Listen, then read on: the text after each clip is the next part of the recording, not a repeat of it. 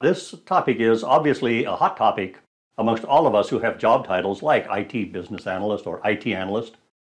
I just read an article on Medium.com recently written by a member of our professional tribe who was describing a presentation by a fellow ITBA.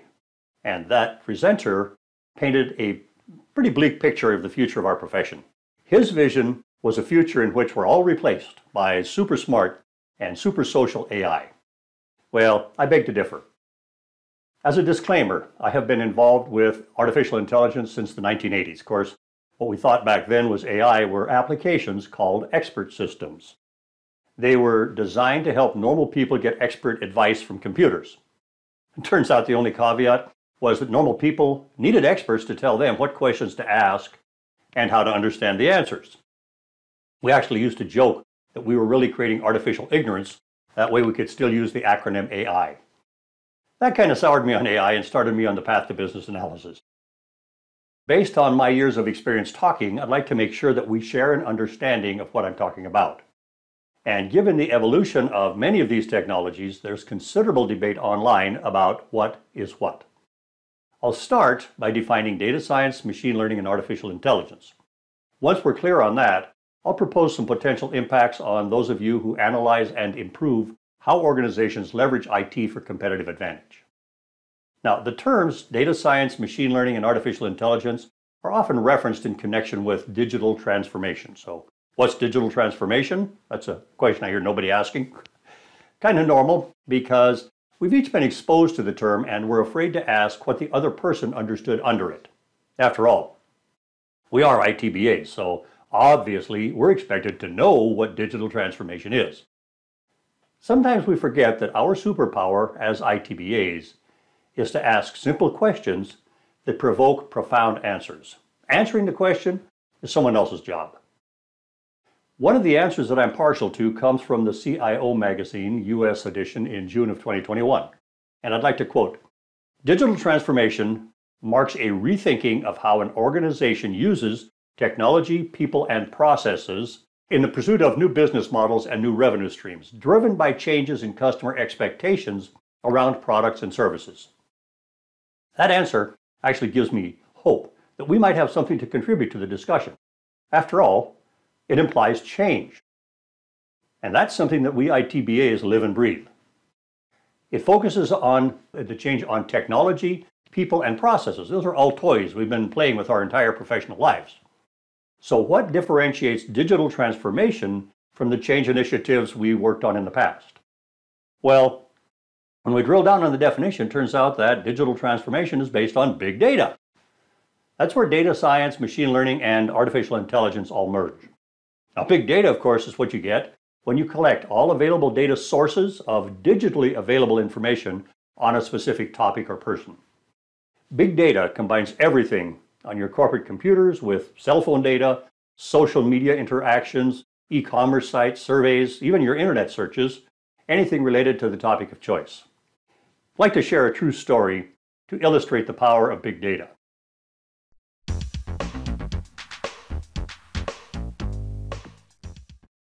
I lived in Florida for many years. Florida is known for sunshine, white beaches, and hurricanes. There's hardly a year that goes by when Florida is not threatened by one or more hurricanes. The good thing about hurricanes is you always get advance warning before they hit. That means you have time to prepare. When you move to Florida, you actually get a list of items you need to survive a hurricane. Now, Walmart, who was the provider of all things essential until Amazon invented this pandemic, needed to know which items to stock up on so they could provide the essentials for hurricane preparedness. They stocked their shelves based primarily on those lists. In testing their infantile big data applications, Walmart let the computer confirm that those lists matched what people were actually buying to prepare for a pending disaster.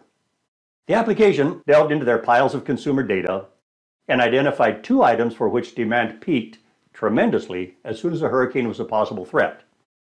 Those 2 items were beer and Pop-Tarts, and neither were on any list. But that knowledge allowed Walmart to make a killing. It also proved the power of big data and data analytics.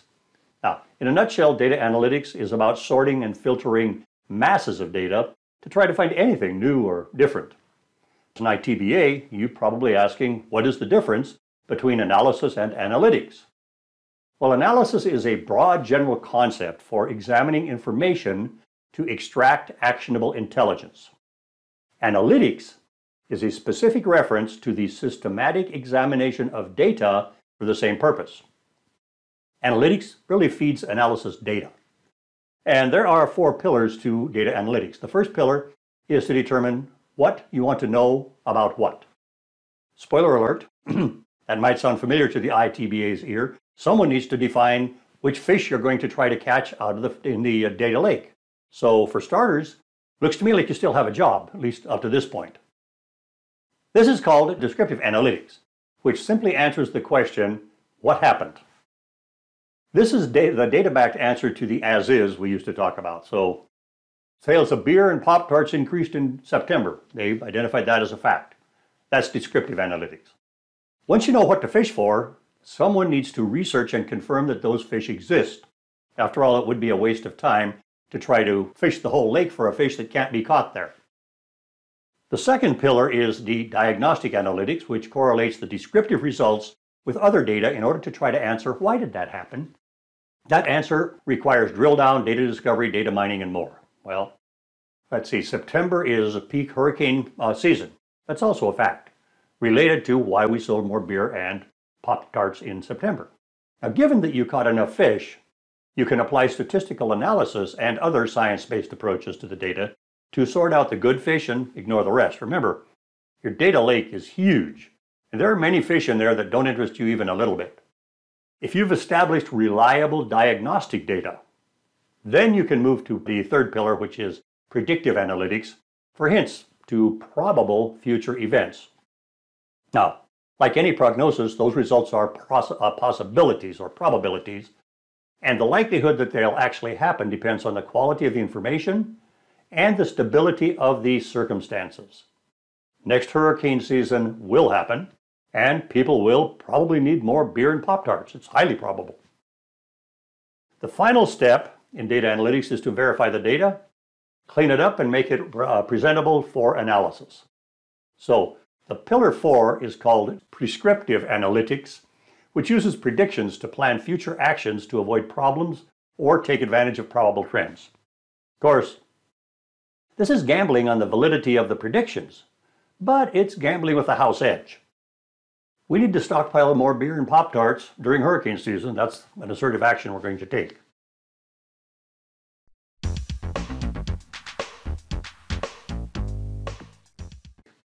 Data scientists use artificial intelligence technologies like machine learning. So let's demystify machine learning. According to the 1959 definition by Arthur Samuel, who was an American pioneer in the field of AI, machine learning is programming a digital computer to behave in a way which, if done by humans or animals, would be described as involving the process of learning. So artificial intelligence is really about developing systems that mimic human intelligence. Learning is just one component of human intelligence. AI itself is a tremendously broad field. It has a ton of subfields. It's actually divided into 2 main categories. Weak AI, also known as artificial narrow intelligence, or ANI, covers a lot of applications that focus on solving a single problem, like facial recognition. Strong AI, or artificial general intelligence, AGI, hasn't been achieved yet. It's really the theoretical ability of an intelligent computer to understand, learn, and perform any intellectual task that a human being can. But like I said, that has not yet been achieved. Actually, the list of what qualifies as ANI technology reads like a what's what in futuristic marketing lingo. It includes facial recognition, like I mentioned, visual recognition, text recognition, robotics, expert systems, machine learning, deep learning, cognitive intelligence, natural language processing, natural language understanding, chatbots, speech recognition, text-to-speech, and who knows what other disciplines have evolved since I started this sentence.